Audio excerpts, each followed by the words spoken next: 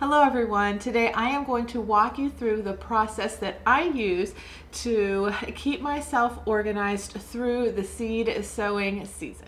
Hello and welcome to my YouTube channel 90% Native. My name is Michelle and I grow native plants. I garden for wildlife. I am growing my own vegetables and teaching myself how to preserve them.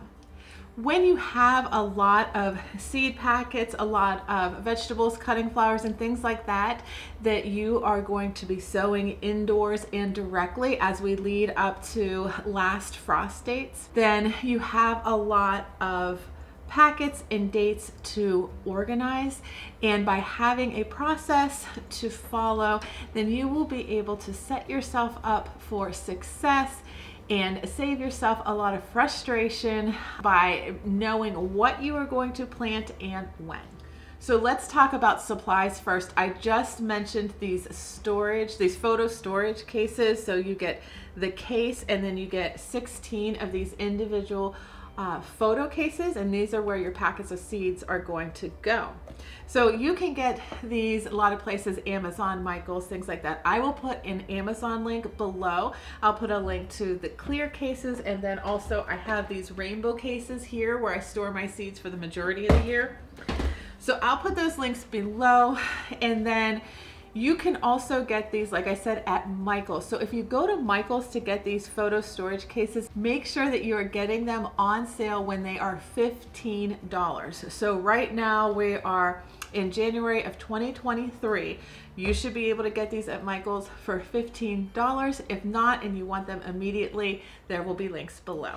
So next, I am using Sharpies to actually label the individual cases, and I have two colors. I have red and black. Red is for seeds that I am going to direct sow, and the black is for seeds that I am going to sow indoors.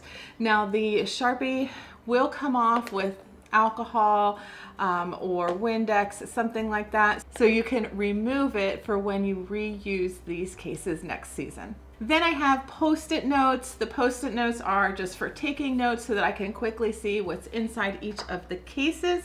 And finally, of course, you need your seeds. So my millions and billions of seed packets that I have here.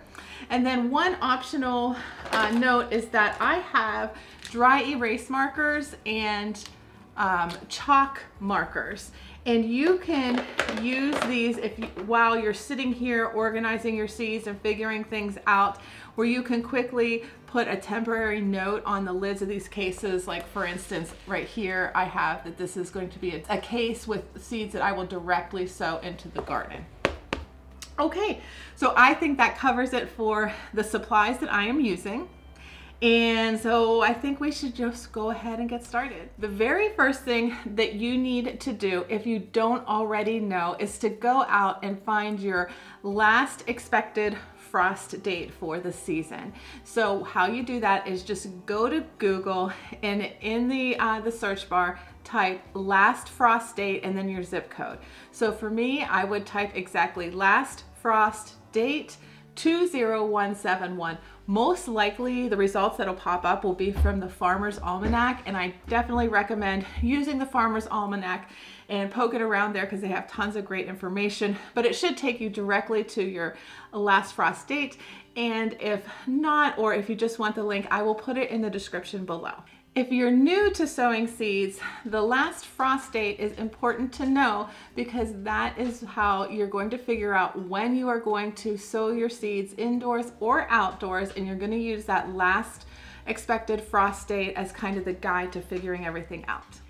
Okay, so the next step is to sort all your seeds by the type of flower or the type of vegetable. So right here in this little stack, I have some lettuce, and then I have a bunch of tomatoes.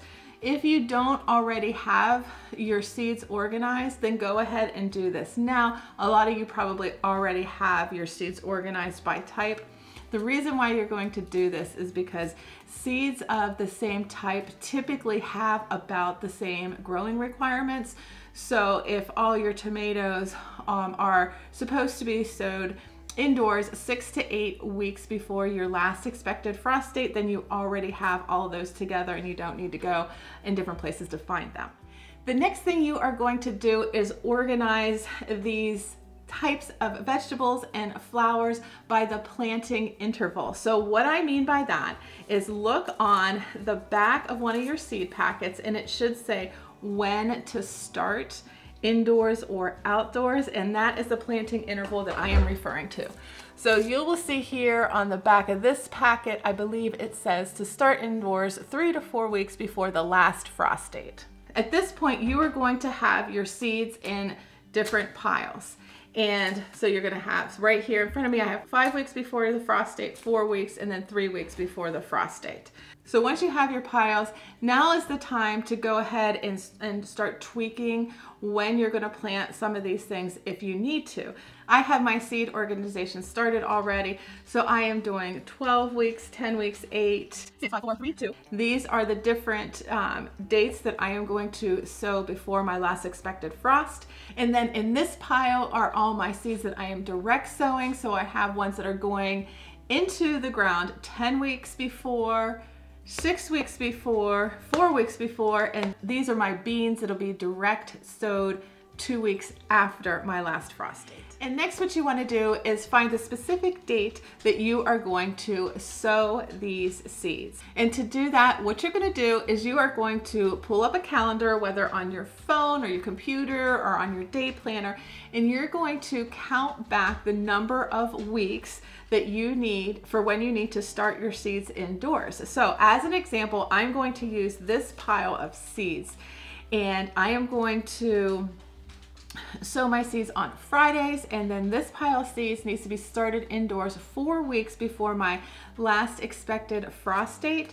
So I'm going to pull up my calendar and I'm going to go to April 21st, which is my last frost date. It usually ranges between April 18th and April 21st.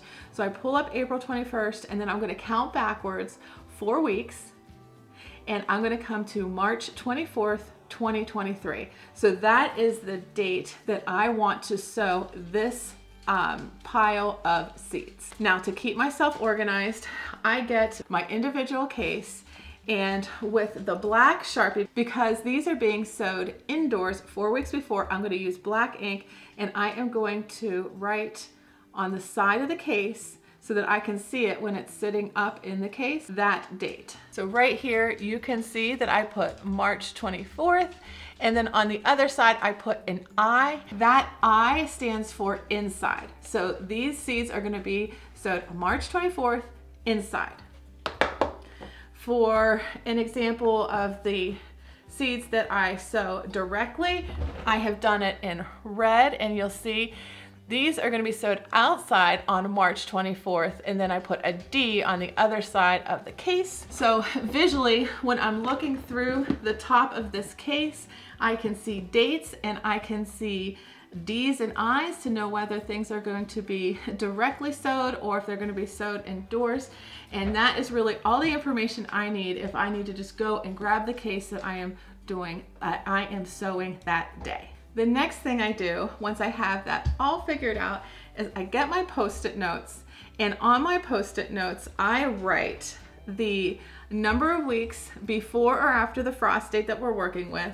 I put a dash in either D or I for direct or inside.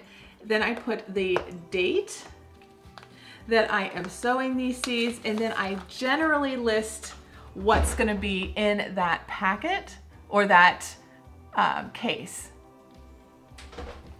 And the reason why I say I generally put I list the seeds, like I'll just put herbs on some or beans, things like that. I don't go into great detail because the Post-it is small, and I have a spreadsheet that I will share with you guys so that you can keep track of what you're doing and all the very nitty-gritty specifics. So now when we have the seeds in the storage case, I can see from the top what date the different cases need to be sowed. I can see whether I'm sowing them indoors or directly into the ground. If I pull out the case and I just want to know some basic information, I can see just generally what seeds I am doing at that time. And then when we talk about the very specifics, if I needed to know information there, I would go to my spreadsheet.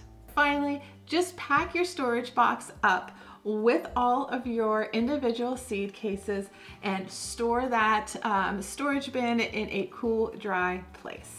And probably somewhere that you're going to remember to look so you don't forget to sow your seeds. Also, if this is content that appeals to you, I would love it if you would do me a favor and subscribe to my channel and also click on the bell button so that you're notified whenever I upload a new video. So guys, that's pretty much the process that I use to keep myself organized as I am sowing seeds coming up to and then weeks after my last frost date. These are the supplies that I use, and this really helps. I'm telling you, if you have things organized like this and you're doing a lot of seeds, and if you're able to quickly just grab the pack that you're sowing and then go about your business, you don't have to think, what seeds do I need to do? Is this the right time? All that kind of stuff. You just take it and you go. This is going to save you a lot of time. It may take a little bit of time to get this all put together for the season, but once you do, you're going to be happy that you did. I'm really hoping that I was able to explain this in a very simple way. If not, if you have any questions at all, please put a comment below and I am happy to answer any questions that you have. Thank you so much for joining me here today. Happy gardening, and I will catch you again next time.